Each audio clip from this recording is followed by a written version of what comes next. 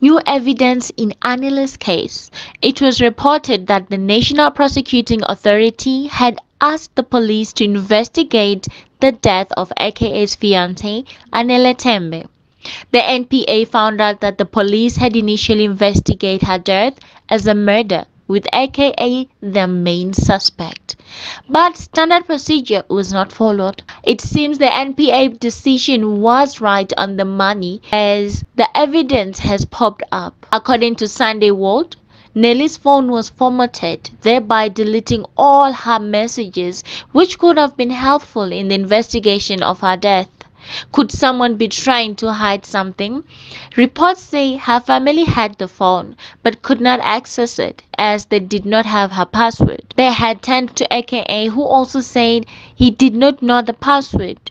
It has also come to light that a comment Anele made a day before her death has since been deleted. In that comment, she was being mean to AKA's famous baby mama DJ Sinclair. The comment is said to have been deleted a week after Anele's funeral. And that means whoever was in possession of her phone also knew her password. That being said, thank you so much for watching to Squid. And what do you think about this? Comment down below. I love you.